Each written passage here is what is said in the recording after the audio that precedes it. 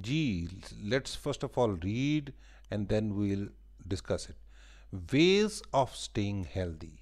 Ways of staying healthy. To stay healthy, it is important to do things that are good for your body, for our body. To stay healthy, it is important to do things that are good for our body. These things include eating a balanced diet, having good personal hygiene, exercising regularly, resting and sleeping enough, drinking lots of clean water. A balanced diet. You may have heard of children who are always tired. They do not have enough energy to run and play like other children. Some are always sick and some are always coughing. These children are unhealthy. One of the reasons why some children are unhealthy is because of their diet. They may not have a balanced diet which is needed for a healthy body. Nutrients are substances present in food that help us to stay healthy. They are carbohydrates, proteins, fats, vitamins, and minerals. Our diet should not have too much of one nutrient or too little of another. It should be balanced. This means that it should contain all the nutrients in the right quantities. There are different group of food that give us the nutrients we need. Let us read about them. First of all, energy giving foods. Foods containing carbohydrates and fats are called energy giving foods as they provide us with energy for various purposes. We need energy to grow, to work, to play, and to fight diseases. Food rich in carbohydrates are rice, bread, cereals, pulses, sweet potatoes, and bananas. Carbohydrates provide the body with quick energy. Fats supply the body with energy that can be stored for future use, protect the internal organs, and keep our body warm. Fats are required in smaller amounts. Butter, cheese, oils, and nuts are some foods that contain fats. Okay अभी हम इसको साथ साथ उर्दू में भी पढ़ते हैं. Ways of staying healthy यानी आपको सेहतमंद रहने के क्या तरीके हैं. To stay healthy it is important to do things that are good for our body. Healthy रहने के लिए ज़रूरी है कि हम ऐसे काम करें कि जो हमारी हेल्थ के लिए अहम है. दीज थिंग्स इंक्लूड इन चीज़ों में क्या क्या कुछ शामिल है. ईटिंग अ बैलेंस्ड डाइट, हम एक बैलेंस्ड सी डाइट खाएं, ठीक है. Having a good personal hygiene, हम अपने जिस्मानी तौर पे अपने आप को साफ़ सुथरा रखें. एक्सरसाइजिंग रेगुलरली यानी हम रेगुलरली एक्सरसाइज ज़रूर करें, ठीक है. दौड़ भाग चलना फिरना एक्सरसाइज खूब करें. रेस्टिंग एंड स्लीपिंग इनफ, हम जो नींद है उसको बहुत कम ना कर दें. रेस्ट भी करना ज़रूरी है. और you have to sleep enough यानी काफ़ी हद तक आपको सोना भी ज़रूरी है. Drinking lots of clean water, और जो साफ़ पानी है ये काफ़ी सारी मकदार में पीना चाहिए. जितना अच्छा होता है पानी सेहत के लिए बहुत अच्छा होता है. ये बैलेंस डाइट क्या होती है. You may have heard of children who are always tired. आपने उन बच्चों के बारे में सुना होगा कि जो अक्सर थके थके लगते हैं. They do not have enough energy to run and play like other children. उनमें इतनी ताकत नहीं होती कि बाकी बच्चे जो दूसरे होते हैं ना उनकी तरह दौड़ भाग सकें और खेल सकें. Some are always sick and some are always coughing. कुछ हर वक्त बीमार ही बेचारे रहते हैं और कुछ खांसते रहते हैं. These children are unhealthy. ये बेचारे बच्चे जो होते हैं वो हेल्दी नहीं होते, इसीलिए उनको कहते हैं they are unhealthy. One of the reasons why some children are unhealthy is because of their diet. अच्छा, बच्चों के हेल्दी ना होने की एक वजह जो है it is because of their diet. यानी इसके बीमार होने की वजह ये भी हो सकती है कि वो राइट डाइट नहीं खा रहा। दे may not have a balance diet which is needed for a healthy body. ये भी हो सकता है कि वो बैलेंस डाइट नहीं खा रहे जो कि एक हेल्दी बॉडी के लिए ज़रूरी होती है। Nutrients and substances present in the food that help us to stay healthy. Nutrients क्या होते हैं? ठीक है, nutrients जो होते हैं वो क्या होते हैं? ये ऐसे substances होते हैं, ये ऐसी चीज़ें होती हैं कि जो फूड में होते हैं और हमें सेहतमंद रहने में मदद देते हैं। दे आर कार्बोहाइड्रेट्स, ये कार्बोहाइड्रेट्स होते हैं, प्रोटीन्स होती हैं, फैट्स होते हैं, विटामिन्स और मिनरल्स होते हैं। ठीक है जी। अब our diet should not have too much of one nutrient or too little of another. इन सारी चीज़ें जो carbohydrates, proteins, fats, vitamins and minerals, इनमें से सारी चीज़ें मिला के हमें खानी चाहिए, ना कि एक चीज़ हम खाते रहें बाकी चीज़ें ना खाएं, जिससे हम क्या हो जाएगा, हम will be unhealthy, our diet will not be balanced diet, right. Our diet should not have too much of one of the nutrient और टू लिटिल ऑफ अनदर। ठीक है जी, it should be balanced. This means that it should contain all the nutrients in the right quantities. इसका मतलब ये है कि ये जो सारी चीज़ें बताई हैं ना हमने, कार्बोहाइड्रेट्स, प्रोटीन, फैट्स, विटामिन्स और मिनरल्स, ये एक डाइट में अगर सारी एक प्रॉपर मकदार में मौजूद होंगी, प्रॉपर क्वांटिटीज़ होंगी या राइट क्वांटिटीज़ इनकी हमारी डाइट में होंगी, तो इसका मतलब है we are having a balance diet. ठीक है। There are different groups of foods that give us nutrients we need. अब खाने पीने की चीज़ें जो है ना उनके मुख्तलिफ ग्रुप्स बना दिए गए हैं जो कि हमें न्यूट्रिएंट्स जो ज़रूरत होते हैं वो देते हैं। ठीक है, let us read about them. हम चले आए उनके बारे में पढ़ते हैं। एनर्जी गिविंग फूड्स कौन से होते हैं? What are the energy giving foods? Foods containing carbohydrates and fats are called energy giving foods as they provide us with energy for various purposes. अच्छा, जिन खानों में कार्बोहाइड्रेट्स और फैट्स होते हैं ना, वो एनर्जी देने वाले होते हैं।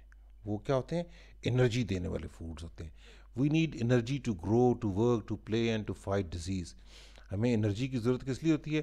ताकि हम ग्रो कर सकें, हम टू वर्क कर सकें, टू प्ले यानी खेल सकें, एंड टू फाइट डिजीज़ और बीमारियों के साथ लड़ाई कर सकें। Food rich in carbohydrates are rice, bread, serials, pulses, sweet potatoes and bananas. जो कार्बोहाइड्रेट्स इन डाइट्स में ज़्यादा होते हैं ना, वो कौन कौन से हैं? चावल, राइस, ब्रेड जो आप खाते हैं उसमें भी काफ़ी कार्बोहाइड्रेट्स होते हैं, सीरियल्स जो आप खाते हैं उनमें बहुत होते हैं, दालें जो आप खाते हैं उनमें बहुत होते हैं, और स्वीट पोटैटोज जो आप खाते हैं, ठीक है, और बनानास, इनमें कार्बोहाइड्रेट्स काफ़ी ज़्यादा होते हैं। Carbohydrates provide the body with quick energy. ये चीज़ें हम खाते हैं तो हमारे जिस्म में क्विक एनर्जी आ जाती है, फ़ौरन एनर्जी आ जाती है। Fats supply the body with energy that can be stored for the future use. यानी फैट्स जो होते हैं वो क्या करते हैं कि जिस्म में वो एनर्जी जो कि उसमें स्टोर में उसके चली जाती है, ठीक है, वो उसमें स्टोर हो जाती है। फैट्स ऐसी हमें एनर्जी देते हैं जो बाद में भी यूज़ की जा सकती है। And they protect the internal organs and keep our body warm. ये हमारे अंदर के जो हमारे जिस्म के अज़ा हैं ना, इनको जाके प्रोटेक्ट करते हैं और जिस्म में भी गर्म गर्म हमारे जिस्म को करते हैं। Fats are required in smaller amounts. मगर फैट्स जो हैं ये हमें बहुत ज़्यादा नहीं खाने होते, इनको थोड़ी थोड़ी मिकदार में खाना होता है। Butter, cheese, oils and nuts are some foods that contain fats. जैसे मक्खन, चीज़, ऑयली चीज़ें या नट्स, ये हम इनमें इनमें फैट्स होते हैं, तो इनको ज़रा थोड़ी सी कम मिकदार में हमने खाना होता है। ठीक है जी। Okay, next again we'll first of all read it and then we'll discuss it. Body building food. Body building food. Food rich in proteins are known as body building foods or growth foods, as they help us to grow by nourishing our muscles, blood and skin. They heal cuts and wounds and repair the worn out parts of our body when damaged. Proteins are found in milk and dairy products, meat, fish, eggs, nuts, and pulses. Then, what are the protective foods? Some nutrients like vitamins and minerals are needed by the body in smaller quantities. Fruits and vegetables are rich in vitamins and minerals. They are known as protective foods, ठीक? As they protect us from disease and help us to stay fit and healthy. Important vitamins are A, B, C, D, E, and K.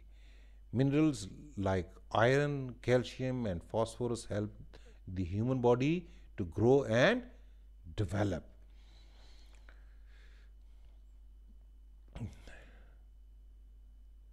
Roughage and water. Roughage and water. To stay healthy, besides nutrients, our diet should also contain roughage and plenty of water. Food mainly in plants. What is roughage? Fibrous food to help the gut. Yani, what is roughage? Roughage is the fibrous food that help the gut. Food found mainly in the plant food, roughage is the part of the food that is not digested. It adds bulk to food, allows food to pass easily through the intestine, and helps in the removal of waste from the body. We must drink plenty of water. Water helps us digest our food, maintain our body temperature, and remove waste products from our body. It is important for us to live without, it is impossible for us to live without water. Whereas now we go to the vocabulary words. Nourish. Nourish means to take care of. Dairy, made from milk. Vitamins, substances needed for growth. Minerals, elements required for proper bodily functions. And roughage, fibrous foods that help the gut. अच्छा, body building foods पे हम आते हैं जी, कि body building, body को सही body building करने के लिए, मसल्स बनाने के लिए कौन से फूड्स रिक्वायर्ड होते हैं? Foods rich in proteins are known as body building foods और ग्रोथ फूड्स. जो जिन फूड्स में जो है ना प्रोटीन्स होती हैं वो क्या कहलाते हैं?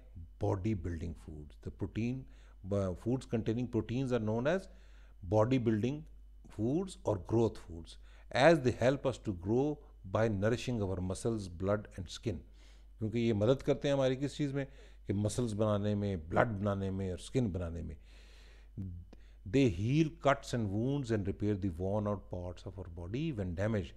ये हमारे जो कट्स या वूंड्स हमारे जिस्म को लगते रहते हैं ना, जख्म लगते रहते हैं, इनको रिपेयर करते रहते हैं, और जो जिस्म के जो इससे घिस जाते हैं उनको दोबारा ठीक कर देते हैं. ठीक है. Proteins are found in milk and dairy products, meet, fish, eggs, nuts and pulses. Proteins जो है किस किस चीज़ में मिलती हैं? मिल्क में, डेयरी प्रोडक्ट्स जैसे दूध की जो बनी हुई प्रोडक्ट्स होती हैं, मीट यानी गोश्त, fish you know, eggs, nuts and pulses. Pulses दालें जो हैं इनके खाने में क्या होती हैं कि ये आपको मिलती हैं प्रोटीन्स. ये फूड कंटेनिंग प्रोटीन्स, ये देखें सारे, ये चीज़ है, नट्स हैं, एग्स हैं, ये फिश है और ये मीट है. ठीक है. Protective foods. Some nutrients like vitamins and minerals are needed by the body in small quantities. Fruits and vegetables are rich in vitamins and minerals. Some nutrients, कुछ ऐसे जिस्म को नशोनुमा करने वाली चीज़ें जैसे विटामिन्स और मिनरल्स होते हैं ना, बॉडी को थोड़ी थोड़ी मिकदार में ज़रूरत होते हैं. फ्रूट्स और वेजिटेबल्स जो होते हैं ना, इनमें विटामिन्स बहुत अच्छी इस तरह होते हैं और मिनरल्स भी होते हैं. They are known as protective food, as they protect us from disease and help us to stay fit and healthy. ये प्रोटेक्टिव फूड क्यों कहलाते हैं? कि ये हिफाजत करने वाले खाने हैं. ये ऐसे खाने हैं कि जो हमें डिजीज़ के खिलाफ लड़ने में मदद करते हैं और हमें हेल्दी रखते हैं. Important vitamins R A, B, C, D, E and के. जो विटामिन्स इंपॉर्टेंट होते हैं उनमें ए, बी, सी, डी और के जो होते हैं. ठीक है. ये food containing vitamins and minerals. These are the foods that contain vitamins and minerals, right? Mineral like iron, calcium and phosphorus help the human body to grow and develop. जो iron होता है ना, आयरन की जिन चीज़ों में होता है, जिन चीज़ों में कैल्शियम होती है और फॉस्फोरस होती है, वो हमारी बॉडी को ग्रो करने और डेवलप करने में बड़ी मदद करते हैं.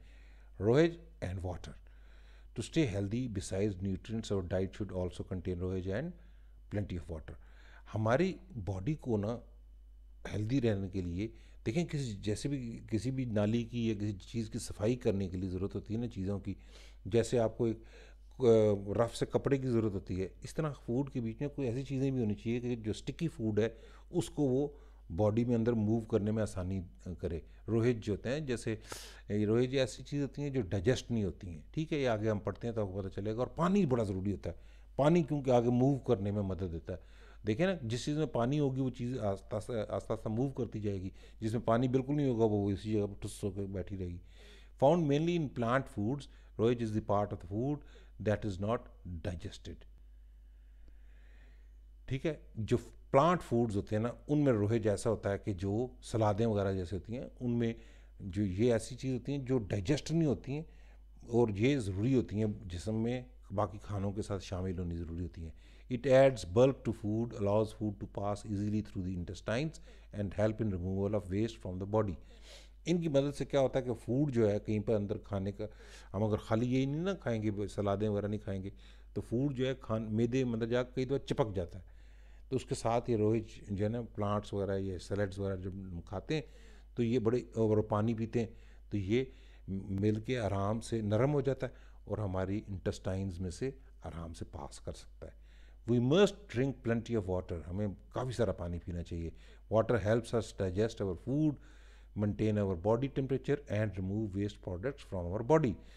पानी जो है ना मदद करता है हमें कि हमें हमारे खाने को हज़म करने में मदद करता है, हमारे बॉडी के टेम्परेचर को बेहतर रखने में, इम्प्रूव करने में, यानी बॉडी का टेम्परेचर अगर ज़्यादा हो रहा है तो उससे पानी से हमारा बॉडी का टेम्परेचर बराबर हो जाता है। और जो वेस्ट प्रोडक्ट्स होती हैं हमारी बॉडी की, वो बाहर निकालने में फूड मदद करता है। It is impossible for us to live without water, पानी के बगैर तो जिंदा रहना ही मुमकिन है। We can not live without water, you see this clean drinking water, and it is saying it is being said in this picture that we cannot live without water. It's a fact. Almost 2/3 of our body weight is made up of water. आपको पता है कि हमारे जिस्म का जो total है ना, अगर हम उसको 3 हिस्सों में तकसीम करें तो उसके जो 2 हिस्से जो है वो क्या है, वो पानी है, बाकी एक हिस्सा जो है बाकी चीज़ें हैं। यानी हमारे बॉडी में 66% जो है, 66% जो है वो क्या है, इट्स वाटर। ओके,